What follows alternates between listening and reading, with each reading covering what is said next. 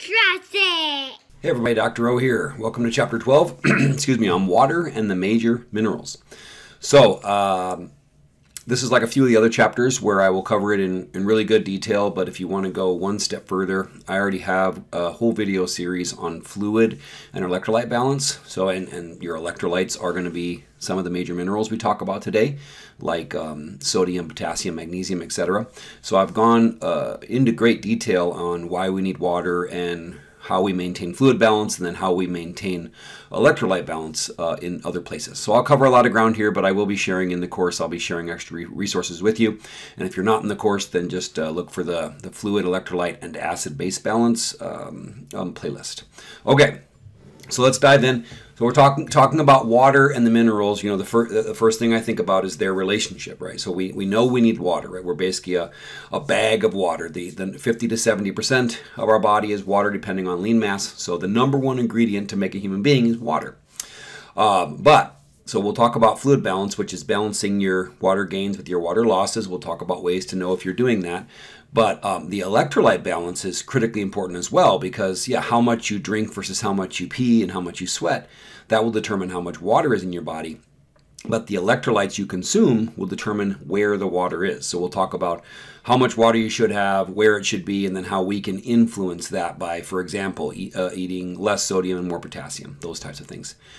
Okay, so water is critically important. So we'll go through all those details there. I also want to give you some hints to know maybe how much water you should be consuming in a day, and should you be using electrolyte drinks, or should you just be drinking water? Well, we'll talk about those things. That'll also tie into Chapter 14 on sports performance as well. Okay.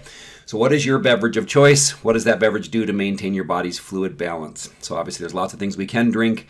Water is generally your best bet, but there are other beverages that are good, right? The only real downside with most other beverages is they are calorie containing. So if you're trying to limit your calorie intake because you're trying to lose weight, or you're struggling to maintain weight, one of the first things I would tell you to do is to stop drinking your calories, because if you drink a couple of hundred calories, you get a couple of hundred calories, but not much satiety at all comes from that, not the feeling of fullness, right? So that's generally one thing that to keep in mind. But there are tons of beverages that are really good for you. So here we see milk. Milk is a really good source of calcium. It's a good source of protein. You can turn milk into other things, like you see there. Coffee is my kind of life support in the morning. I wouldn't say it's as good as water, but so of course the majority of what I drink is water, and I'll kind of talk about when I drink it as well. I'm actually a really big fan of drinking most of my liquids, most of my water between meals. So we'll talk about that. So usually in the first thing in the morning, I will consume a couple big glasses of water, and then I like to consume quite a bit of water between meals. But I do have some coffee and other beverages. One thing about coffee is it kind of has a bad reputation as being a diuretic, and it is. But it still leads to a net gain in fluid balance. So let's say, let's say you drink 8 ounces of coffee. Well, even if coffee still has a relatively powerful diuretic effect on you, you're still going to be getting a net gain of maybe 4 ounces of water. But you can go to, I've looked at WebMD, I've looked at the Mayo Clinic's website. They talk about these things. Coffee is a diuretic when you first start consuming it, but your body adapts and your body gets used to things to the point where once you're adapted to consuming coffee, it's really not much of a diuretic, and there still is a net gain of water. So maybe I'm just defending my coffee habits, and that I can do a whole separate video on coffee at some point, because it has powerful antioxidants. It increases autophagy. Most observational studies actually show that heavy coffee drinkers are healthier than people that don't consume coffee, mainly because people that don't consume coffee are probably more likely to be consuming soda and things like that. All right, so coffee's my beverage of choice, but truly water is still the majority of what I drink, and the majority of what anyone should drink. And that's why if somebody asks me, should I want to stop drinking, should I be drinking diet soda, or should I be drinking juice, or should I be drinking this or that? The question is really instead of what, right? If someone says, should I switch from drinking Coke to Diet Coke? Well, the best thing to do is to switch from drinking Coke to water, but switching from Coke to Diet Coke might be a really great stepping point for you. So long discussion, lots of nuance, like everything else in nutrition. All right, you think about that for yourself. So in this chapter, explain how the body regulates fluid balance, list some of the ways minerals differ from vitamins and other nutrients. We've talked about that some in our vitamin chapters and in chapter 1, but we'll do it again here. Identify the main roles, deficiency symptoms, and food sources for each of the major minerals, which are sodium, chloride, potassium, calcium, phosphorus, magnesium, and sulfate. So major minerals, you see, it has to do with how much you need in a day and how much is in your body. So we have major minerals and trace minerals, just like we had water-soluble vitamins and fat-soluble vitamins, the two categories of vitamins. We have two categories of minerals, but the main difference here is that major minerals, you need at least 100 milligrams a day of them, and some quite more, and there's a large pool of them in your body, or at least there's quite a bit more than compared to the trace minerals. Trace minerals, you need less than 100 milligrams a day, and there's less in your body.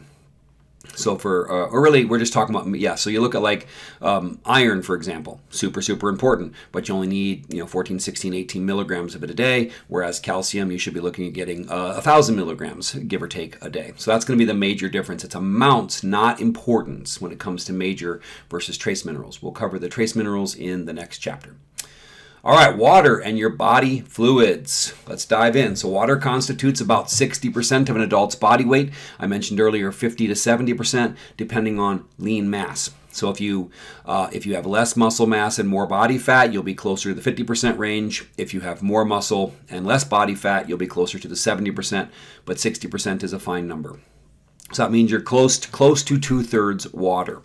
So you see it's higher in children because of their size distribution, and it's usually lower in females and lower in the elderly because of less mass. So again, a female with less lean mass, a female with more lean mass would have more water. So it's not just a typical female compared to a typical male.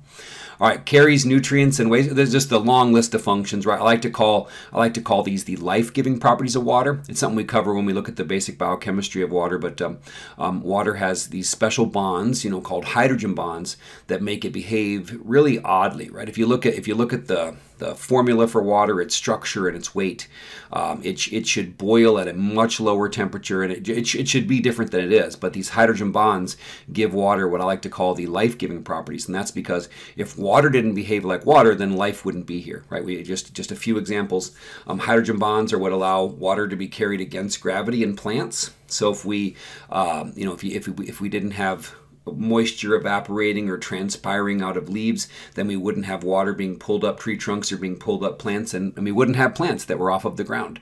One of the biggest ones, we'll talk about water as the universal solvent, but one of my favorite ones is the fact that ice floats. Like, how weird is that a solid is less dense than a liquid? So what happens is, if you watch water freeze, it starts to shrink, and then these hydrogen bonds cause it to swell. So solid water, or ice, is less dense than liquid water. So why does that matter? So who cares if your ice cubes float in the top of your drink or not? Well, the key there is, since water floats, it freezes from the top down. So during the winter, our bodies of water freeze from the top down, and that actually insulates the water underneath it and protects all the things that are living there. If water didn't do that, if water froze from the bottom up, then we would not have aquatic ecosystems, and food webs, and life really wouldn't exist. So that's, think about like if our oceans were to freeze, right? That's one of a big no-no. Water also it can transport heat in ways that you wouldn't expect. I mean, look at how hard it is to get that water to boil when you want to make some mac and cheese or something. You have to pour a ton of energy into water to break all those hydrogen bonds in order to turn it into steam, to start to get water to boil. So that means that, think about our planet is what, 2/3 water, give or take, and 70% really. And this water absorbs a bunch of heat during the summer, so it doesn't get too hot, and then it releases heat during the winter, so it doesn't get too cold. Right? Imagine if the temperature range on the planet was from 200 degrees to minus 200 degrees. Clearly not compatible with life, which again is why I call them the life-giving properties of water. If water wasn't so special, then life wouldn't exist. And that's why you look at, when we're looking at other planets, we're looking for signs of life. What are we really looking for? Like on Mars, we talk about, it looks like there used to be water there, which is why we think that life could have existed there. These types of things. All right, so what are some other things water does? So it carries nutrients and waste products. Anything in your body that is water soluble can be dissolved in water. That's why it's called water soluble. So water is the main way that we transport nutrients and waste products, and that's why most of your blood, about 92% of your blood is going to be water. That's going to be the plasma in your blood, and that's what carries things to and fro. Helps maintain the structure of large molecules. Participates in metabolic reactions. We've talked a ton about condensation reactions, how you remove water when you build substances, and hydrolysis reactions, how you use water to split larger things apart. Serves as a solvent. Water is called the universal solvent. So in living things like us, water is the solvent. So what is a solvent? A solvent is a dissolving substance. It allows other things to be dissolved in it. So that's how we carry nutrients and waste products. So you look at a solution. A solution is one solvent, which in this case is water, plus one or more solutes. So I always use Kool-Aid as the example, right? So if Kool-Aid is a solution, then the solvent is water because it's in the highest amount, right? You don't chew your Kool-Aid. So the solvent is water. The solutes would be the Kool-Aid powder from the packet and the sugar. Those would be the solutes. Well, your body is just one big solution, and water is the universal solvent. Things that can't be carried directly in water, because they're made of oil or lipids, remember oil and water don't mix, they're going to be carried on transporters. So like the cholesterol we talked about a couple chapters ago is carried on LDL, the low density lipoprotein, and or HDL, high density. Those are a couple of examples. Okay, acts as a lubricant and a cushion. So, think about water lubricating your joints and cushioning parts of your body. Aids in the regulation of body temperature. So we think of, your skin and your blood is basically like a radiator system. It can store heat when it gets cold around you, and it can release heat when it gets hot around you. So it's a major player there. And maintains blood volume. So if you're losing water, then that will affect your blood volume, which is why if you get severely dehydrated, it can cause your blood pressure to go down, your blood volume to go down, your heart rate to go up, all these scary things. All right. So the distribution and movement of body fluids. So we talked about how you are made of 60% water, give or take, but where is it? So we have the fluid inside our cells. You see there it's called intracellular fluid, is the fluid inside your cells. See it labeled there in the yellow cell. We are about 2/3 of our body water should be inside our cells, and we'll talk about how it stays there. Then we have interstitial fluid, is the fluid that's between your cells. So that's going to be so all the fluid that's between our individual cells is called interstitial fluid. That's the fluid that becomes like lymphatic fluid and those kind of things in the human body. Then we have extracellular fluid, which is all the fluid outside of your cells. That's going to be about 1/3 of your body water. And then a category of extracellular fluid is going to be intravascular fluid, the fluid inside or within your blood vessels. So you see here blood plasma or intravascular fluid is an example of an extracellular fluid, and so is interstitial fluid, the fluid between your cells. So just a quick reminder of how important this stuff is clinically. If you have too little blood plasma, then your blood volume and blood pressure will go down. If you have too much blood plasma, your blood volume and blood pressure will go up. So where your body water is can determine blood pressure, and that's why you'll see that diets that are designed to lower blood pressure actually move where our body water is. We'll cover that later. And then if you have too much interstitial fluid, that's edema. So maybe you eat a salty meal, you eat pretzels or something, maybe your face puffs up, maybe your ring doesn't fit right, maybe your ankles swell. That's edema. That's you're collecting too much interstitial fluid, and that can be caused by lots of clinical conditions. Okay. Some basic terminology there. So now we're talking about electrolyte balance, which electrolyte balance is, you'll see that we have electrolytes that are supposed to be inside our cells and outside of our cells, and that's very important because we really can't control where water goes in our body. We can just control how much there is. The electrolytes you consume will either drive water into your cells or drive water outside of your cells, and that's why the amount of these electrolytes that you consume is super important. And that's because that first point there, electrolytes attract water. So if we want to move water, we change the number of electrolytes in a solution, in this case us, and that will shift water, hopefully the direction we want it to go. But most of us consume diets that shift water the wrong direction. Just a real quick example, and we'll cover it in more detail. Most people consume too much sodium, which you see here outside the cells, too little magnesium, and too little potassium. So what's the problem with that? Well, if 2/3 of our body water is supposed to be inside of our cells, but we're not consuming the electrolytes that would suck water into the cells, while we're consuming too much water, electrolyte that sucks water out of the cells, then we will have less intracellular fluid and more extracellular fluid, which is why that diet, a diet low in potassium and magnesium and high in sodium, would lead to increased blood volume and high blood pressure, which almost the majority of American adults have. And then it would also lead to more interstitial fluid, so more edema. So basically, hypertension, one of the most important things to deal with as far as keeping yourself healthy, and the amount of these electrolytes you consume is a major player. So we'll come back to that. All right, the electrolytes that are predominantly outside the cell are sodium, chloride, and calcium. The electrolytes, that are predominantly inside the cell are potassium, magnesium, phosphate, and sulfate. And like with the vitamins and the other minerals, we won't talk about all these equally, because some of them, like phosphates, it's super, super important. But if you're eating protein, then we don't have to worry about it. Same thing with really the sulfur-based compounds. So we'll mainly focus on the ones that are harder to get. And I would make an argument that magnesium is one of the hardest nutrients to find for someone eating a typical diet. All right, cell membranes are selectively permeable, which that's the definition of osmosis, is the movement of water across a selectively permeable membrane. So it allows the passage of some molecules. That's where you see like potassium, calcium, these kind of things. They should stay where they are, inside or outside the cells. So since they're not moving much, water's going to move instead. And that's why you control where your body water is by which electrolytes you're consuming. Oh, a term here we didn't talk about yet. Notice that the green ones are called cations, and the orange ones are called anions. So cations are positive ions, and they'd be on the left-hand side of the periodic table, and anions are negative ions, and they'd be on the right-hand side of the periodic table. All right, we talked about this. Water dissolves salts and follows electrolytes. We covered those two things. Remember, water is a dissolving substance. That's what makes it an electrolyte. That's what makes it the solvent. And then we talked about how the electrolytes you consume will draw water towards them. So negatively charged electrons are near the oxygen atom. You see that here. And that's the whole thing about these dipole-dipole interactions. So there's going to be more electrons on the oxygen side of a water molecule than on the hydrogen side. And that's why that you have a partial negative charge. So you see more of these negative electrons on one side, less on the other. So the negatively charged electrons that bond the hydrogens to the oxygen spend most of their time near the oxygen atom. We just said that. As a result, the oxygen is slightly negative and the hydrogens are slightly positive. So these dipole-dipole interactions there.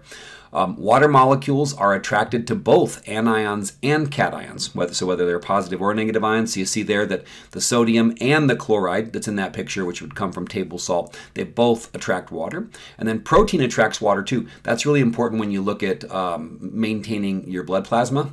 So basically water is filtered out of your capillaries, out of your blood by hydrostatic pressure, kind of like a soaker hose.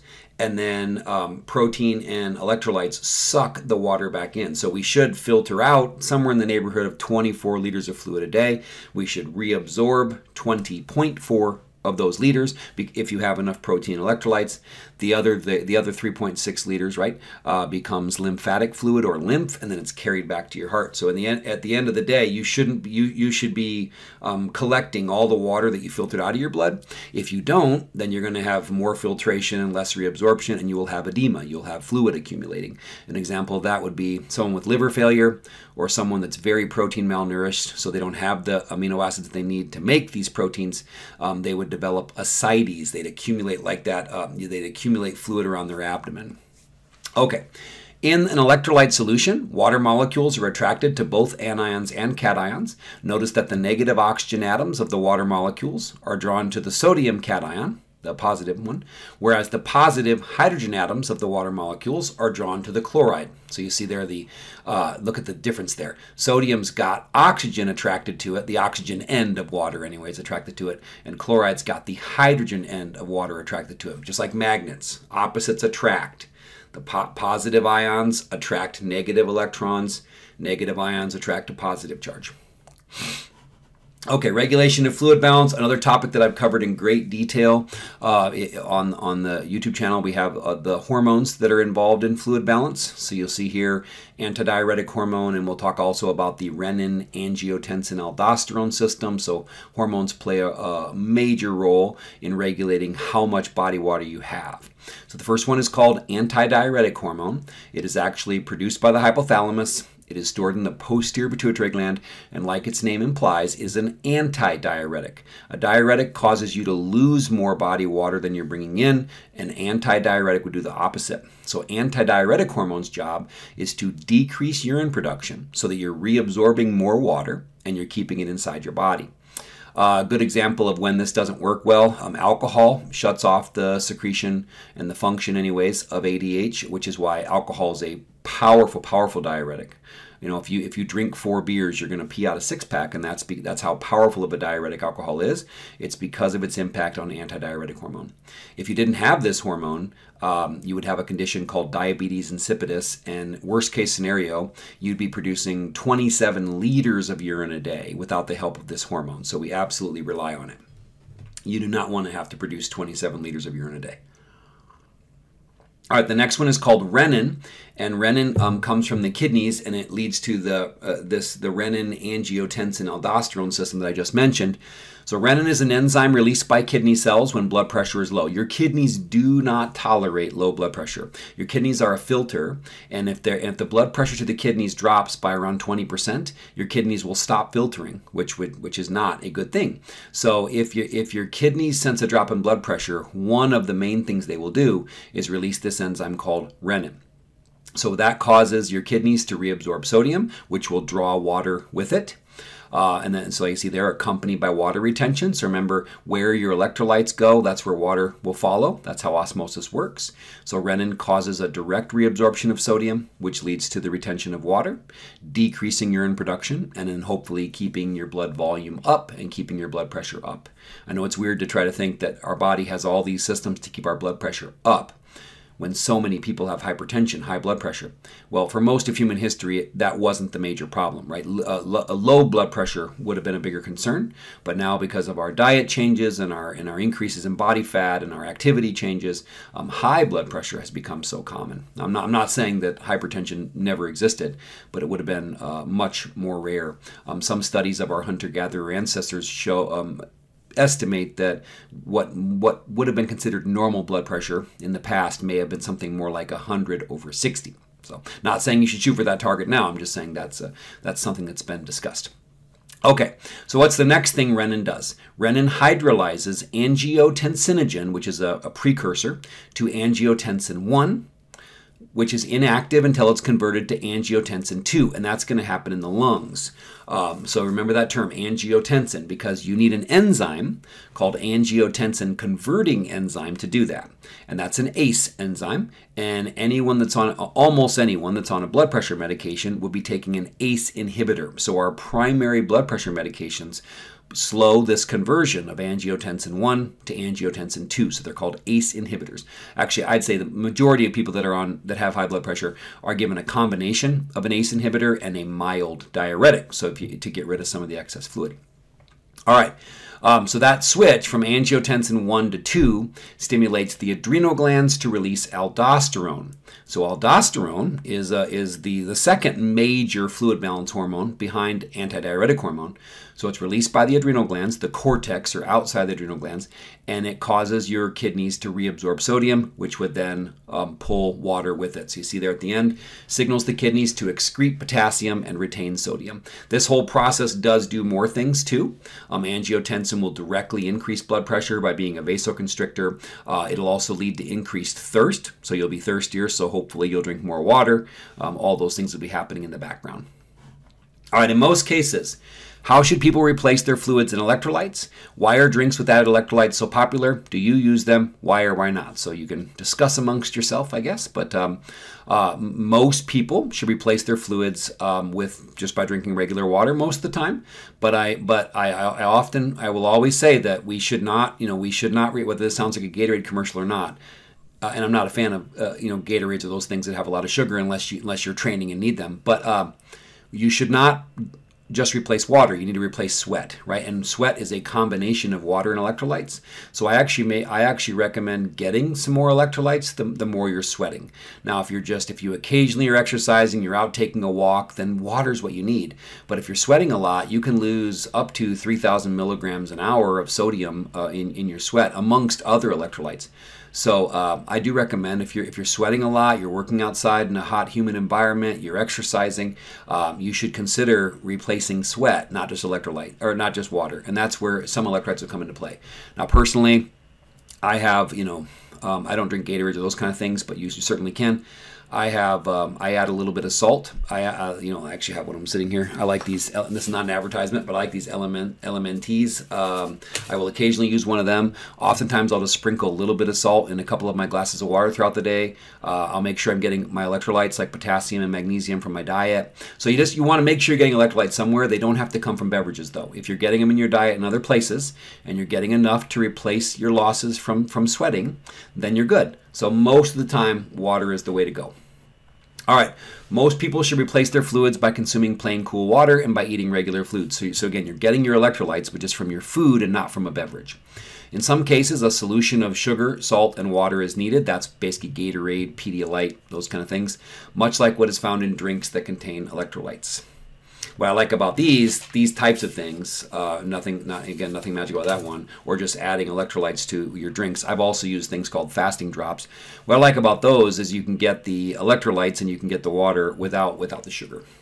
All right.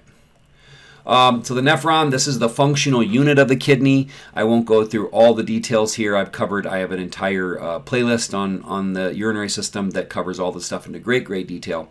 But basically, your kidneys are a massive filter. Your kidneys are going to filter 50 gallons of fluid every day. And as that 50 gallons of fluid is filtered into your nephrons, your body will reabsorb what you want to keep, like the glucose and the amino acids and these kind of things, will reabsorb the majority of the water, the rest of it becoming urine, and then it also will secrete things into the nephrons you want to get rid of, like drugs and toxins and metabolic waste products. So the main reason we have kidneys is because it filters your blood, right? So urine is basically filtered blood. We have waste products like urea that we have to get rid of because of what our body's needs for protein and getting rid of the ammonia or the nitrogen from the protein. We have a waste product called creatinine, which is a waste product of muscle metabolism.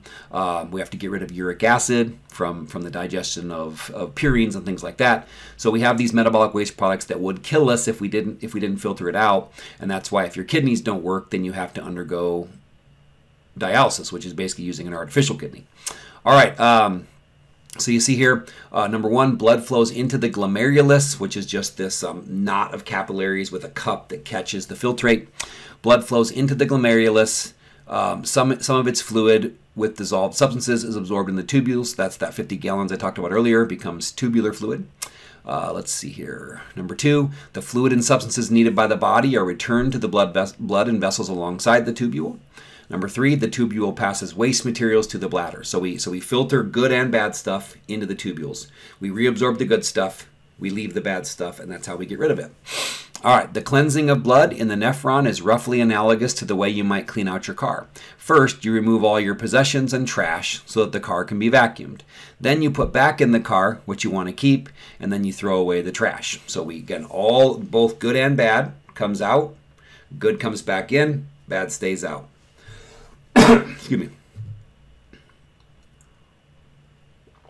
All right, got a little coffee on my leg there.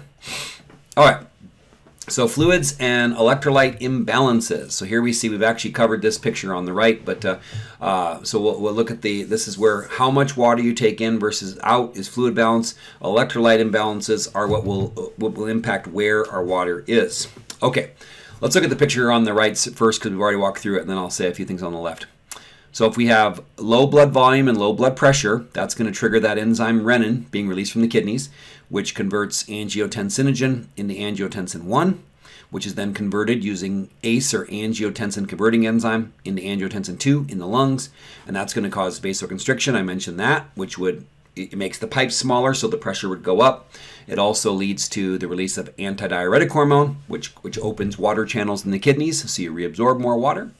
You see there, retains water and thereby retains sodium and excreted potassium. And then also you increase aldosterone, which comes from the adrenal cortex, and it causes the reabsorption of sodium, which pulls water with it. The downside there is as you retain sodium, you excrete potassium, and we need potassium, and we have a hard time finding it in our diet. And all those things would cause your blood volume and blood pressure to go up. So I mentioned this before, but fluid balance, 2/3 of your body water should be inside your cells and 1/3 outside.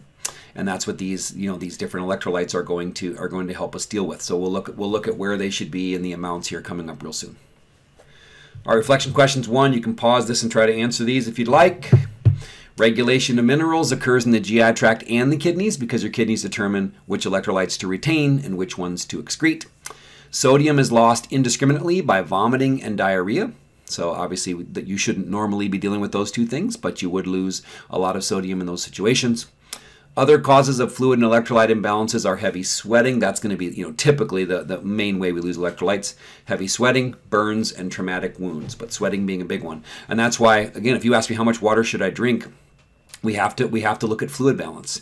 We gain water by drinking it, by eating it, and we make it. Our metabolism produces, around 1 3/4 cups ballpark of water a day. So we drink some, we eat some, and we make some. We lose water by sweat, by breathing it out, right? You can tell when you go outside when it's cold, it looks like you're smoking. That's water vapor. So we sweat it out. We smoke it out. We breathe it out. We urinate. And then fecal material has some water too. Even if you don't have diarrhea, it's a small number. But if you do have diarrhea, it'd be more. So if you ask me how much water should I take in, I'm like, I need to know how much you're eating of it. How much are you eating a lot of watery fluids or watery foods like soups and stews? Or not, but I mainly need to know how much are you sweating and how much are you urinating. So those are all things that change day by day. So it's really hard to know how much water you should be taking in. But I'll give you my best advice here for how to maintain it. And before we move on, the simplest advice I give the typical person: yes, we'll look at the numbers like half your body weight in ounces or 8 glasses of water a day, etc. But I generally recommend asking your body if you're hydrated. So the simplest thing to do is, if you are urinating every 2 to 4 hours, so let's say you're urinating every 3 hours, and your urine is pale yellow, then you are hydrated, right? And there are some exceptions, like certain drugs and things that would change that. But you're basically just asking your body, right? If you're producing enough urine that you have to urinate every 3 hours or so, that means your body's willing to give up excess water. If your urine is pale yellow, same thing. If you're urinating every hour and it's crystal clear, then you're overhydrated.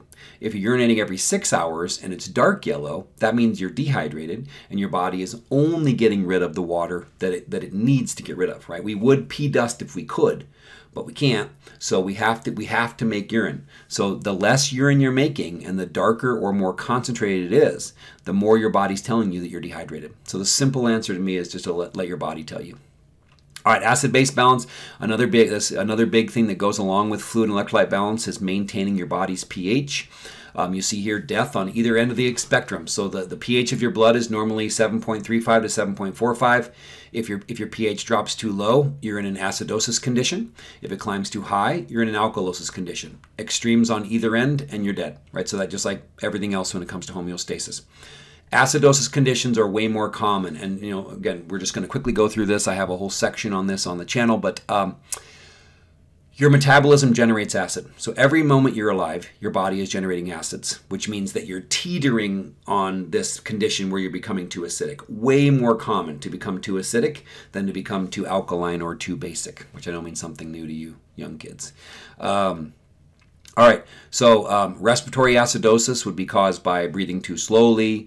Metabolic acidosis would be caused by producing too many acids. That can be like ketoacidosis or lactic acidosis. Alkalosis, let's see, respiratory alkalosis can be caused by hyperventilating, which again, hyperventilating is way less common than someone having a lung disease that's impacting their ability to breathe correctly. And then metabolic alkalosis is the least common. That's usually caused by a whole bunch of vomiting. So, because you think about it, your stomach is a bowl of acid. If every time you vomit, you pour out that bowl, you have to refill it. So your body will keep using its stores to make stomach acid, which would cause which you're going to be using up acids, so the pH would climb. But again, I know it's real quick, but the point is, that we use electrolytes, we use these ions to regulate the pH in our body.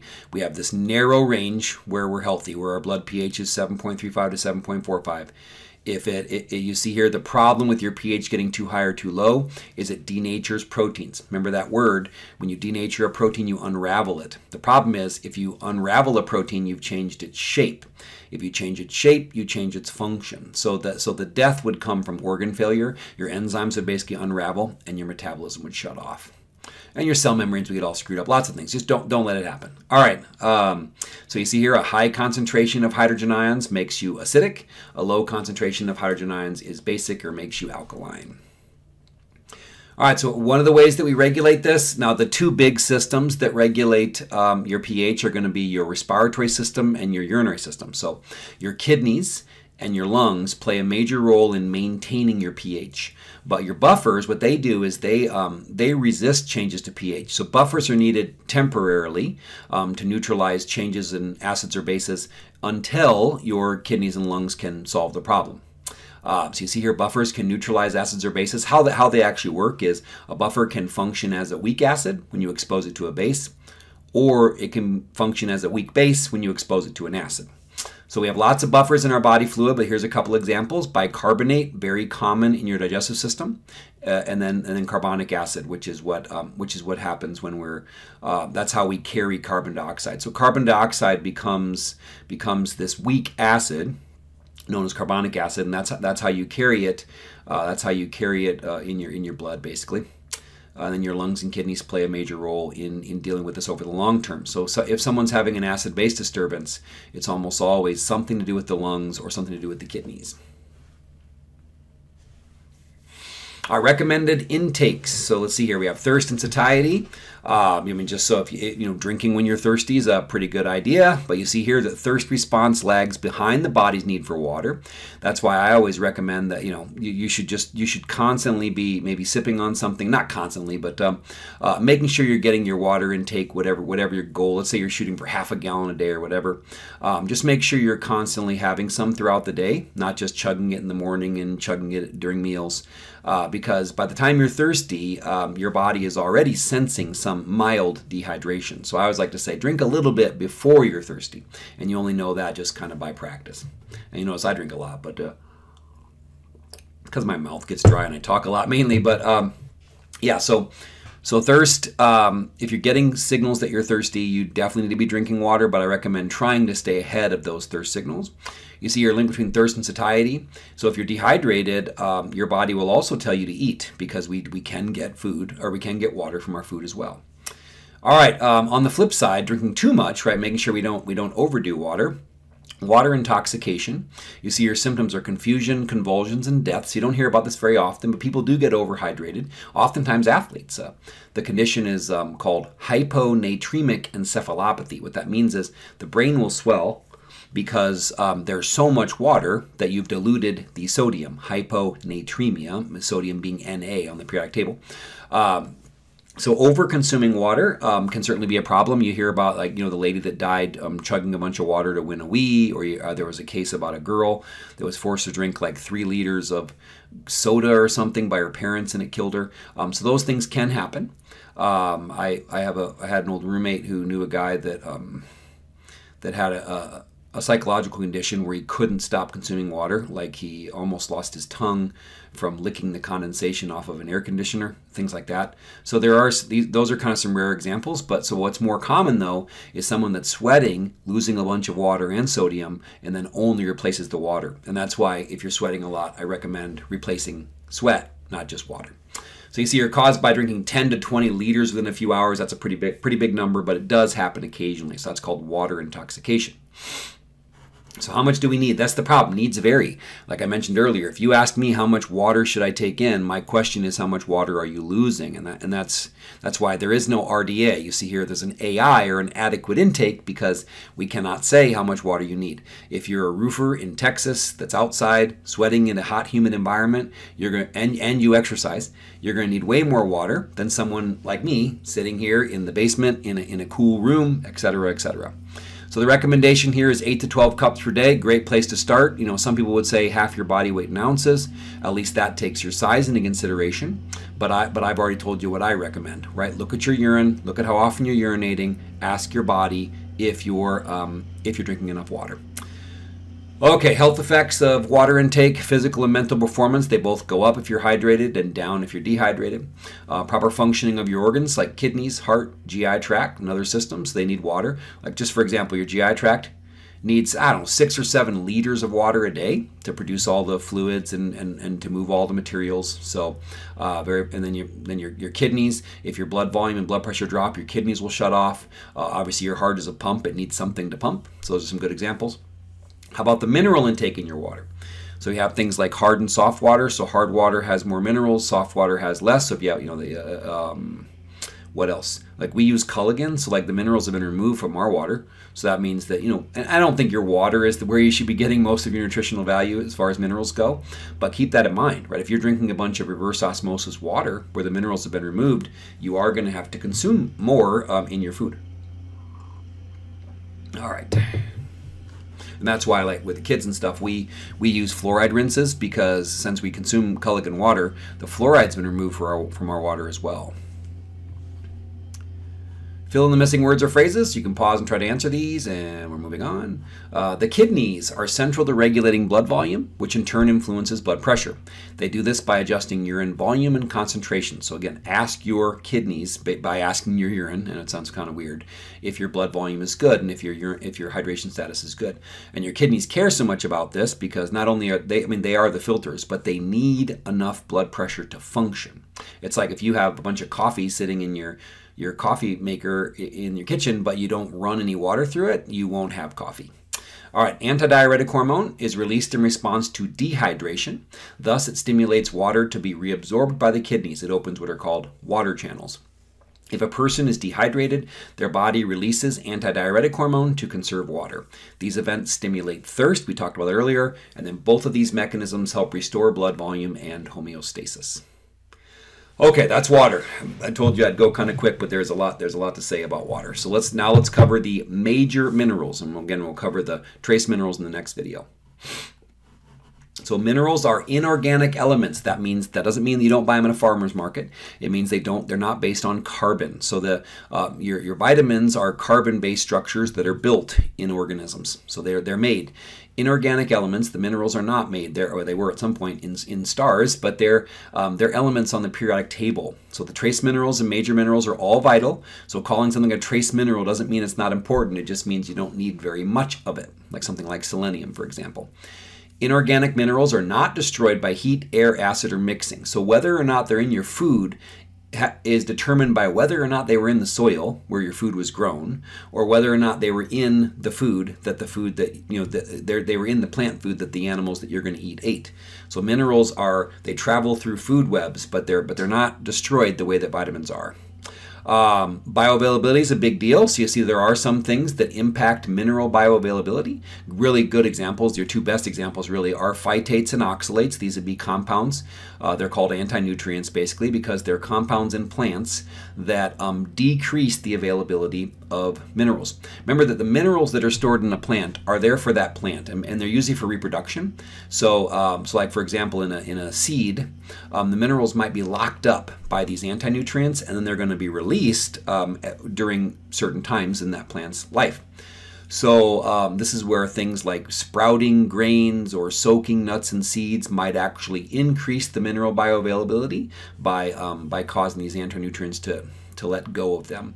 So they're I mentioned this a few times, but these types of anti-nutrients are the reason that, for example, spinach has a ton of calcium. Spinach has as much calcium as a glass of milk, but you're only going to absorb 5% of it. So because it's the bioavailability is very low.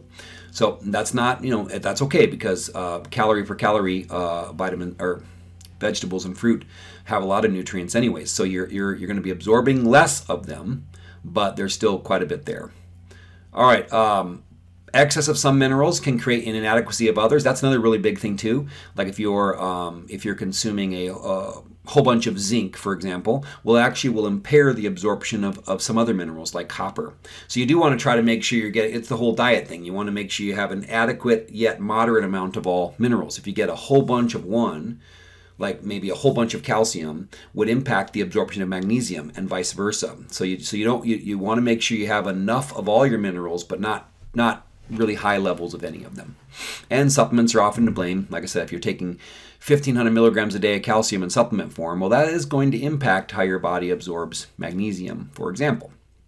Okay, minerals in a 60 kilogram or 132 pound human body. All right, so there you see here we have the major minerals dealing with how much you have in your body. So you've got calcium and phosphorus are the only two where you have more than a pound of the minerals in your body. Potassium, sulfur, sodium, chloride, and magnesium, having the 30 grams there, but still those are all considered major minerals. The key is how much you need in a day. If you need 100 milligrams or more in a day, then it's a major mineral. Then the trace minerals, you have iron, zinc, copper, manganese, iodine, and selenium. So selenium is there's only a fraction of a gram in your body, and you only need micrograms of it every day, right? Maybe 50 micrograms. I recommend more than that, but let's say you need 50 micrograms of it a day. Well, if you don't get it, you are going to die, right? So trace minerals are wickedly important. You just don't need a lot of them. Let's go through the major minerals now. So first we have sodium. Sodium is very important, right? Sodium gets demonized and we do consume too much of it, but you absolutely do need sodium. So even as much as people tell you to go on low salt diets and avoid sodium, we need 1,500 milligrams of it a day. So we still need 1.5 grams of it every day. So it's the principal cation of extracellular fluid, and that's good and bad because it is the primary regulator of extracellular fluid volume. So if you eat a diet that's high in sodium, it's going to suck water out of your cells, and you're going to have too much extracellular fluid. Well, that's going to lead to edema, and it's going to lead to an increase in blood volume, which leads to an increase in blood pressure. So this is where a high sodium diet will lead to hypertension. Now you'll see that if you're trying to treat hypertension, you should also be dealing with the other end of it. You need to consume more electrolytes, more minerals that draw water into your cells. So I never recommend someone go on a low sodium diet. I recommend someone goes on a low sodium diet that's also higher in potassium and magnesium.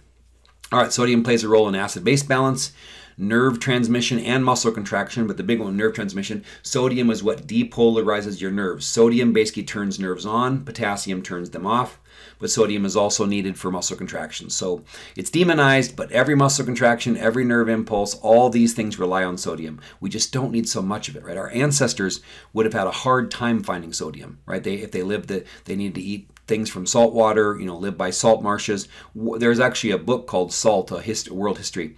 Wars were fought over salt because it was so hard to find, right? And now it's just not the case. So our ancestors craved salt and looked for it and ate it whenever they could because it was so hard to find. Now we consume way too much of it. We still have those kind of cravings built into our brains and our minds, but we consume too much of it now. So that used to be a very common or a very rare problem. Now it's very common. All right, sodium travels freely in the blood. Kidneys filter out and return what is needed. So sodium is important, but we want to make sure we're not getting too much of it. So let's look at, remember like I did with the vitamins, I got a few extra things I want to say here. All right, so for sodium, what did I put there? Should have got this organized. All right, necessary for the maintenance of blood pressure, acid-base balance, muscle contractions, and nerve impulses, just like the book says. The adequate intake of 1,500 milligrams per day. Important for most people to consume less than 2,300 milligrams a day, which you see up here now. People on low carbohydrate diets will need more sodium. That's because if your insulin levels drop, it also causes a drop in aldosterone, so you will reabsorb less sodium. That's why people that go on low carb diets, they recommend consuming more salt. Let's see. The New Atkins diet and the Duke University Medical Center diet, which are both low carb diets, they both recommend you consume 2 cups of broth a day, which would lead to almost 2 more grams of sodium, especially early on as your body is adapting to a lower carb diet. That's probably where the fluid loss and dehydration and loss of sodium is probably where some of the side effects from trying a low carb diet come from. So it's just something to consider. Some people are more sensitive to excess sodium than others. Absolutely. I mean, genetically, about 30% of people are really salt sensitive. They'd be the ones where if they ate a high salt meal, their face would get puffy, their ankles would swell, they couldn't get their ring off. Those are people that are more salt sensitive. Most people are not. If you consume more salt, your body will just deal with it. The standard American diet can easily lead to 4,500 milligrams a day of sodium intake. You'll see the average up there is 3,400 milligrams, but it can be higher than that. And that's mainly because of highly processed foods and canned goods. And it draws fluid out of your cells, leading to hypertension and edema. I mentioned that. All right, now I have the FDA page here. We're looking at sodium, right?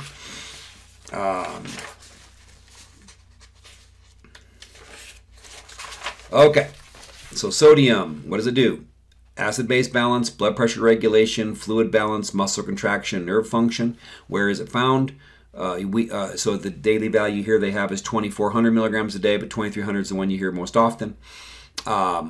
Breads and rolls, cheese, cold cuts and cured meats like deli packaged ham, mixed meat dishes like beef stew and chili, mixed pasta dishes like lasagna and spaghetti, pizza, poultry, sandwiches, savory snacks like chips, crackers, popcorn, and pretzels, soups, and table salt. All right, so sodium deficiency is rare because, like I said, it's so easy to find. High sodium leads to high blood pressure. Recommend an intake of 2,300 milligrams a day. I think that as long as you're getting enough potassium and magnesium, you can consume more than that, but it's definitely kind of a goal to shoot for. If you have hypertension, I recommend lowering sodium intake to that level and seeing what happens. The average sodium intake in the U.S. is 3,400 milligrams a day. But again, I'm cautioning you, don't just lower your sodium. Get the other. This is why just going on a lower salt diet doesn't make near as big of a difference as going on a diet that also is higher in the other electrolytes, potassium and magnesium. Salt, where do we get it? So table salt is sodium chloride, and that does have the greatest effect on blood pressure. So the DASH diet, it's a very important diet. It's designed by like 100 nutrition scientists to deal with hypertension. So DASH stands for Dietary Approaches to Stop Hypertension. It has been there's different types of the DASH diet now, but it is a diet that's lower in sodium, whole food diet basically, low sodium, high potassium, high magnesium, and it has been shown to drop blood pressure better than really anything else I've seen besides medication. So if you have high blood pressure, I definitely recommend looking into the DASH diet. But just that's what it is. It's got grains, fruits, veggies, leaner meats. So it's a lower sodium, higher potassium, higher magnesium diet. Sodium and bone losses. So high salt intake does increase calcium excretion, so something to consider. But if you're also consuming potassium, you should be good. We talked about the DASH diet. Food sources of sodium. Processed foods have the most sodium. So basically, this is the double-edged sword because processed foods also reduce potassium. Really good chart coming up where I'll show you that. Fresh fruits and vegetables have the least sodium. So our ancestors would have ate food, like we need 4,700 milligrams of potassium a day, and then we only need 2,300 milligrams or so of sodium a day. Used to be easy to do because most foods that our ancestors ate would have been higher in potassium and lower in sodium. Now it's opposite. Let me see, I have it coming up here. Yeah, look at these charts here. When you process food, see how small those purple bars get? That's the potassium intake. And then when you process foods, you often add salt. So you have like canned goods and packaged foods. They almost always add sodium. It preservative, helps with flavor. So you see that before processing, food is high in potassium and low in sodium. After processing, food is high in sodium, low in potassium. This is why we've had this huge switch in our diet. So if you go back to eating less processed foods, more whole foods in their closer to natural state, you'll cause that shift. So if you have high blood pressure, remember this image. Eating whole foods that are minimally processed will be one of the best ways that you can lower your sodium intake while increasing your potassium intake. So this is a really cool picture. I like this kind of snapshot here. All right, reflection, so pause if you need to. If sodium levels in the blood drop, you develop hyponatremia. Using an ultra-endurance athlete as an example, sweating causes losses in sodium and water. If too much water is consumed, the above condition develops. I mentioned that earlier, where you're losing water and electrolytes, only replacing water, that can cause a dilution of the sodium in your blood, and you can develop hyponatremia. Acute symptoms of excessive sodium on the other side then are edema and high blood pressure, two things that can be issues, but especially high blood pressure. That's just a straight up killer. All right, next one we're going to go through real quickly. Some of these are just that, we consume so much table salt that getting chloride is not an issue. So it is essential, but I never think about it in the diet. It's a major anion or negative ion of extracellular fluids, moves passively across membranes. It's associated with sodium and potassium. So it does help maintain your fluid and electrolyte balance, and we also need it to make hydrochloric acid in our stomach. But just because the average American consumes too much sodium, getting enough chloride in your diet, which comes from sodium chloride or table salt plus other places, not a big deal. Usually we're getting too much, but you're good there. Abundant in processed foods. Again, we need a lot of it, but we get a lot of it. Nothing really to talk about there. Deficiency in toxicity. Diets rarely lack chloride. So you'd have to be losing it somehow, mainly. And then toxicity would be caused by serious dehydration, so don't do that. All right, potassium, another really, really big one. I love potassium. So we need a lot of it, and it's hard to get. And this is why it's one that we have to talk about quite a bit in a class like this, because we need 4,700 milligrams of it a day, and we don't have very much of it in our food. So I usually do a little thought experiment, and you can do this. You go and Google list of potassium-rich foods or Google high potassium foods. Last time I did this, it took me to a website at the University of Michigan, and add up the foods, add up the numbers, and then how many of these foods would you have to consume to get to 4,700 milligrams a day? Now we're talking about a single serving, and you can certainly eat more. But usually it's between 9 and 13 foods on a list of potassium-rich foods. So Matt, you basically have to build your diet around getting enough potassium. And that's why I mentioned a few chapters ago that even people that eat really healthy diets have some nutrients they're going to struggle to get. And the first three to come to mind are potassium, magnesium, and iodine. And potassium is definitely one of them. Right? You see, I have a potassium powder that I will use. I don't take very much of it, but let's see, I do about 350 milligrams of that every night before I go to bed, just to make sure I'm topping off my potassium tank. Because even if you're eating these foods that are high in potassium, 4,700 milligrams a day is a lot to get. And it's so important because it's your principal intracellular cation. So potassium is the main electrolyte that would suck water into your cells where you want it. So sodium is sucking water out of your cells. Potassium would suck the water back in. So if you decrease your sodium intake while increasing your potassium intake, you'll see a shift in where your body water is, and then hopefully you will have less blood plasma and you will have lower blood pressure, if that's your goal, right? So roles in the body, it helps maintain fluid and electrolyte balance, just said why, helps maintain cell integrity, aids in nerve impulse transmission and muscle contraction. So whereas sodium turns nerves and muscles on, potassium turns nerves and muscles off. Deficiencies, increase in blood pressure. That's the big one. Not having enough potassium makes you more salt sensitive, which makes sense because if you have less potassium holding water in your cells, then it won't take as much sodium to suck it out of your cells. So if you're eating 2,300 milligrams of sodium and 4,700 milligrams of potassium, if they're in a tug of war, potassium will win and will suck more water into your cells, which is where it should be, right? 2/3 of your body water should be inside your cells. Can lead to kidney stones, increased bone turnover, irregular heartbeats, muscle weakness, and glucose intolerance. Long list of things. So don't be deficient in potassium. If you're going to use Chronometer or MyFitnessPal or any of these tools, one of the first things I want you looking at is your potassium intake and finding ways to bump that up, which you can see here. All right, let's look at some foods. Okay. So potassium, nutrient of concern for most Americans. That's what the FDA site says.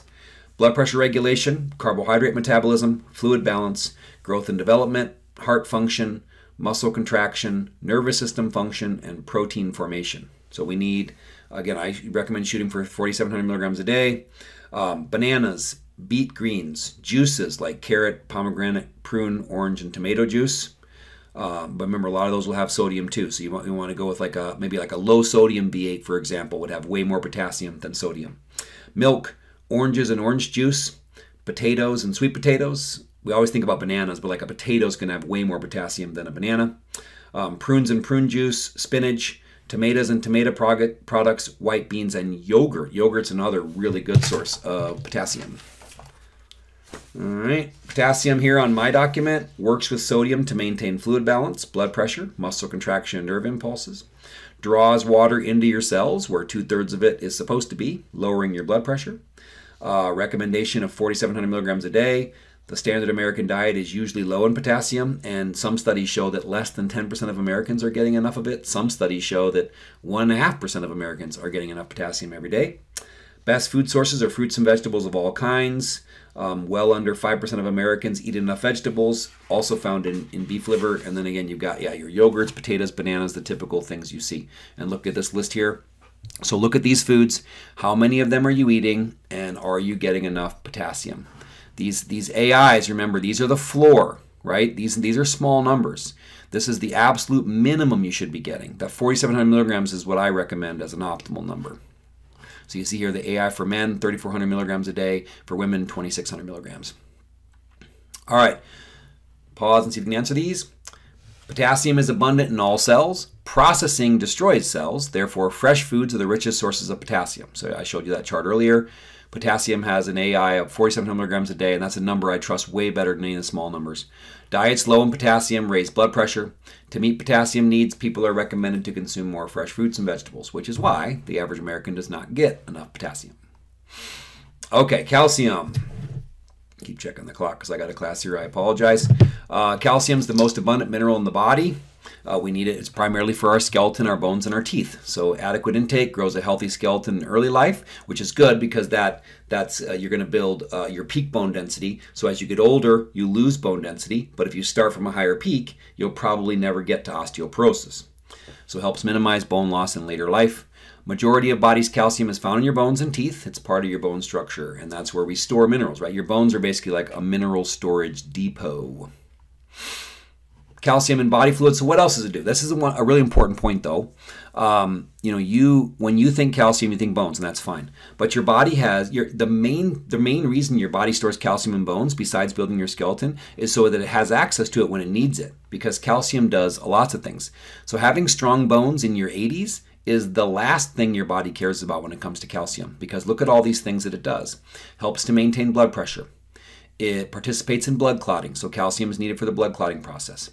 Calcium, that's outside of your cells. Inside of your cells, it's needed for every muscle contraction, every nerve impulse. So calcium is what allows your muscle fibers to actually grab onto each other. It removes a shielding protein out of the way, so your actin and myosin, your thin and thick filaments, can grab and pull on each other. Transmission of nerve impulses, so calcium is needed to secrete neurotransmitters into the synapses so your nerves can actually accomplish something. Calcium is needed to secrete hormones. It's called a second messenger. Activation of some enzyme reactions. So you see calcium is wickedly important. So your body says, okay, do I want to keep your bones strong for later or keep your heart beating now? And it always chooses that. So think about it that way. Every day you're not getting enough calcium. Either you're not eating enough of it or not absorbing enough of it. Your bones are going to get weaker because your body will go and steal that calcium from your bones. All right. So calcium balance, very complicated. I've gone through all this in some other videos, but you see here we have hormones. We have calcitonin and parathyroid hormone to kind of balance each other out. So calcitonin is the hormone that that will cause calcium to be driven, keep it in your blood or cause it to be driven from your blood into your body tissues. Parathyroid hormone will stimulate the calcium to be taken out of your bones. You see down here. Let's just start at the top. If you have high blood calcium, that signals the thyroid gland to secrete calcitonin. Calcitonin inhibits the activation of vitamin D, so you don't reabsorb more of it. You don't want too much calcium in your blood either. So it also prevents calcium reabsorption in the kidneys. So if you have too much calcium in your blood, you basically will try to reabsorb less and excrete more in your urine. It also limits calcium absorption in the kidneys and then inhibits osteoclasts. Osteoclasts are the bone cells that break break calcium out of your bones. So inhibits osteoclast cells from breaking down bone, preventing the release of calcium. And the end result, this is homeostasis 101. The end result is lower blood calcium, and then calcitonin will drop. On the other side, which is more common if the average person isn't eating enough calcium or is vitamin D deficient, low blood calcium will signal the parathyroid gland, those two paired glands, those red glands there behind the thyroid, signal the parathyroid glands to secrete parathyroid hormone into the blood. So what does it do? Parathyroid hormone stimulates the activation of vitamin D, which vitamin D stimulates calcium reabsorption from the kidneys and also enhances calcium absorption in the intestines. Parathyroid hormone also stimulates calcium reabsorption from the kidneys directly as well. So parathyroid hormone and vitamin D are both going to reabsorb more calcium from the kidneys, and then vitamin D will also increase calcium absorption in the gut. Okay, then they also both stimulate osteoclasts. So osteoclasts are the bone cells that break down bone. Osteoblasts build new bone. Osteoclasts break down bone to release the calcium into the bloodstream. And the end result is blood calcium goes up, and then that parathyroid hormone would go back down. So that's how your body maintains calcium balance. But notice where it cares about. It cares about blood calcium. Bone calcium levels are great. They're a luxury, but your body is really only concerned about keeping you alive for the next couple of minutes, and then the next couple of minutes, and the next couple of minutes, right? So whether or not you have osteoporosis off in the future is not your body's priority. Maintaining blood calcium levels today is. All right, let me read this point here about calcitonin at the bottom. Calcitonin plays a major role in defending infants and young children against the dangers of rising blood calcium that can occur when regular feedings of milk deliver large quantities of calcium to a small body. In contrast, calcitonin plays a relatively minor role in adults because their absorption of calcium is less efficient and their bodies are larger, making elevated blood calcium unlikely. So calcitonin is better at helping you build bone when you're younger than when you're older, which is why when we get older, even if we do all the right things, you're generally not going to be building a bunch of new bone. As someone in your 40s, 50s, 60s, beyond, your priority is slowing bone loss, not building new bone, especially like once you have osteoporosis. Maintaining your bones and keeping the protein portion of your bones as strong as possible is the priority. You can't turn back the clock that far when it comes to bone density, and part of that is because calcitonin is just not that effective in adults. All right, calcium in disease prevention. So calcium can help with hypertension. We don't talk about that much, but it can. Plays roles in blood cholesterol levels, diabetes, colon cancer, kind of a neat one. Again, not completely proven yet, but it appears that a diet high in calcium can decrease the conversion of colon polyps to cancerous lesions, et cetera, et cetera. Calcium may play a role in obesity and help prevent maintain a healthy body weight, but osteoporosis is the big one. So reaching peak bone mass means denser bones protect against inevitable age-related bone loss and fractures. So like I mentioned, if you start from a higher peak, two people, they're both going to lose bone density throughout life, but the one that started with a higher peak is hopefully never going to reach osteoporosis. Osteoporosis is silent because the body shows no symptoms. You generally don't, unless you get a DEXA scan and x-rays and these kind of things, you don't know you have osteoporosis until something goes wrong, right? Until you have a fracture, for example. And these are life-threatening conditions, right? There is I was involved in a study when I was younger that found that 82% of people that fracture their hip because of osteoporosis never go home again. Fall kills them, die of pneumonia in the hospital, have to live in long-term care facility forever, or have to live with families. These are life-threatening, life-altering problems. So if you're listening to me right now and you're 20 years old, worry about your bone density now, because you're going to worry about it when you're 70 and it's going to be too late. Not too late to do anything, but you can make a much bigger impact today. Okay. Calcium recommendations. So hormones maintain blood concentrations regardless of dietary intake, and that's why, like it says there, when intake is low, bones suffer. Any day you don't get enough calcium eaten, digested, and absorbed, your bones will suffer. Every day that you eat, if you're not eating enough calcium today, your bones are going to get a little tiny bit weaker, and they're going to little tiny bit weaker tomorrow, etc., etc. So recommendations are set high enough to accommodate a 30% average absorption rate, because when you get older, calcium absorption is really rough. Just calcium isn't absorbed very well anyways, but you need a lot of stomach acid to digest it, etc., etc.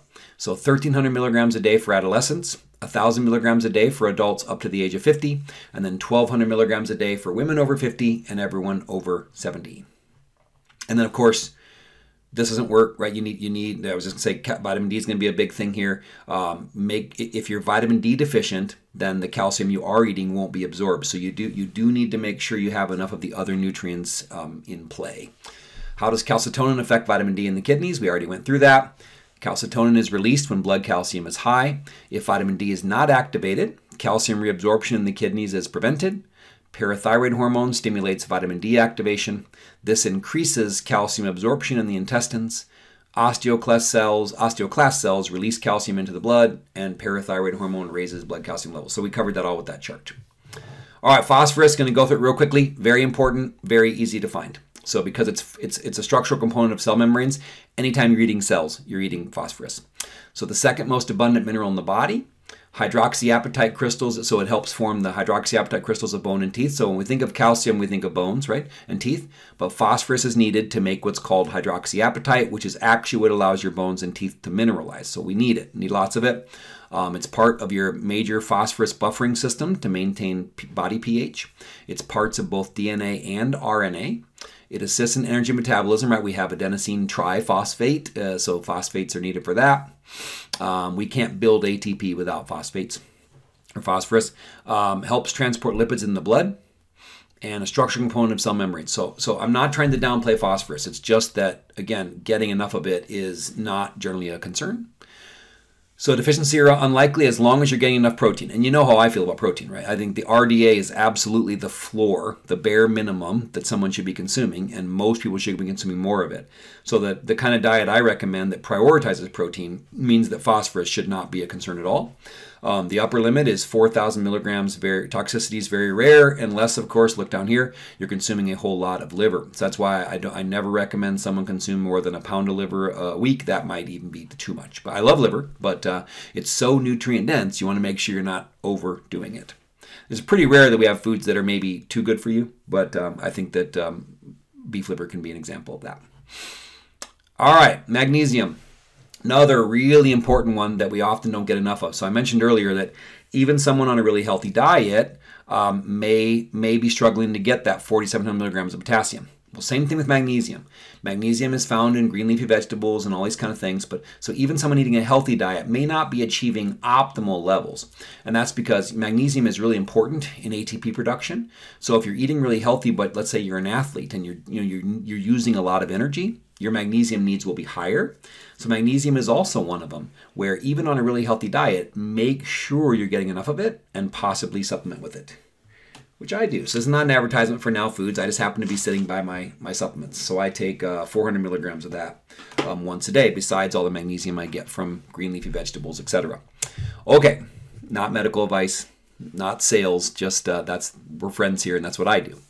All right, so body locations. More than half the magnesium is found in your bones. When you think about bones, you think of calcium, but bones are just a mineral storage depot. There's manganese and molybdenum and all sorts of stuff in there. It's a reservoir to ensure normal blood concentrations. So again, what's the real function of your bones? If you don't eat enough magnesium today, your body can go into your bones to get it. It keeps you from dying from not getting enough minerals in your diet. So what is magnesium for? Hundreds of things, right? There are at least 300 processes in your body that are powered by magnesium. Magnesium is the cofactor that powers the enzymes for at least 300 functions. And basically, magnesium deficiency is linked to pretty much every chronic disease that the modern human deals with. So roles: maintains bone health, necessary for energy metabolism, catalysts in ATP production, that's what I mentioned before, really critical roles in ATP production. Another really big one is it's needed for protecting our DNA. So the enzymes that proofread and protect and deal with mutations in our DNA are magnesium dependent. So magnesium is needed to generate energy and to protect your DNA. That should be all the reason that you need to make sure you're getting enough of it. Inhibits muscle contraction and blood clotting when you don't want those things to occur, and supports normal function of the immune system. So super, super important. All right, so what did I put about magnesium here? Because again, it is one of my faves. Magnesium, this is I have it in all caps, a very important nutrient that the huge majority of Americans are deficient in. It plays a role in the functioning of at least 300 enzyme systems. Good food sources include green leafy vegetables, beef liver, and nuts. Magnesium glycinate is my favorite supplemental form because it doesn't lead to the GI issues. Because if you've ever had a bowel prep for a colonoscopy, they use magnesium to flush out your colon. Magnesium glycinate is way less likely to do that. Magnesium deficiencies seem to increase your risk of every disease of civilization or modern disease that we talked about there. Magnesium, the FDA site here, blood pressure regulation, blood sugar regulation, bone formation, energy production, hormone secretion, immune function, muscle contraction, nervous system function, normal heart rhythm, protein formation. You get the point. Where is it found? So we need the 400 milligrams a day. Where is it found? Avocados, bananas, beans and peas, dairy products, green leafy vegetables like spinach, nuts and pumpkin seeds, potatoes, raisins, wheat bran, and whole grains. All right, back to magnesium. That was pretty cool. So we look at iron, right? Iron sits in the center of hemoglobin, which transports oxygen in our body. Magnesium does that with chlorophyll. So magnesium is like the iron of the plant world, and that's why when you eat green leafy vegetables, you consume the magnesium, just like when you eat red meat, you consume the iron. So look at so you see here, average dietary intake for U.S. adults is below recommendations. Look at this list of foods and how few of them, other than halibut, even reaches over 100 milligrams a day. So you have to eat a ton of foods that have a little bit of magnesium to reach those RDAs that we're shooting for, right? That ball, around the 400 milligram a day recommendation. Hard water does contribute, but most people use water softeners, so that limits it there as well. Sources: legumes, seeds, nuts, and leafy green veggies, and I already explained why. All right, magnesium deficiency and toxicity. Deficiency rarely occurs as far as overt disease, but we already mentioned the average American's not getting enough, which means that it's either harvesting it from your bones or there are deficiencies. So how your body works is, okay, I have to keep making ATP or I'm going to die. So I'll focus our magnesium on ATP production, which means I don't have as much magnesium for DNA protection, right? So and then over time, does that mean you're accumulating more mutations? Possibly. So overt deficiencies would cause tetany and impaired central nervous system activity. Can play a role in hypertension, which we already talked about. If you're eating more potassium and more magnesium while eating less sodium, then you'll have a fluid shift, and then hopefully you'll have a decreased blood volume and blood pressure. Toxicity can be fatal, but if it happens, we're talking really high dose supplementation. And then sulfate. Sulfate is going to be found in any of your sulfur-based amino acids, which are methionine and cysteine. So again, if you're consuming protein like I recommend, you won't have to worry about this. So no recommended intake. Just make sure you get enough protein, and you'll have sulfate. Not downplaying its importance, but it's just one. I don't like to spend a lot of time talking about nutrients that we just don't have to worry about finding. Okay, we are here. So explain how the body regulates fluid balance. We did that. List some of the ways minerals differ from vitamins and other nutrients. Did that. Remember, organic, inorganic, found in the soil, etc. Identify the main roles, deficiency symptoms, and food sources for each of the major minerals. Sodium, chloride, potassium, calcium, phosphorus, magnesium, sulfate. We hit all those. All right, so we have one more to finish up this unit. We have one more video on the trace minerals, and then we will move on to kind of like nutrition across the lifespan, and we'll start to put it all together. All right, so now we've been through, here's the macronutrients, here's the micronutrients, here's water, right? These are the things we build a human with. Now let's look at what our needs are at different times in our lives. Okay, I hope this helps. Have a wonderful day. Be blessed.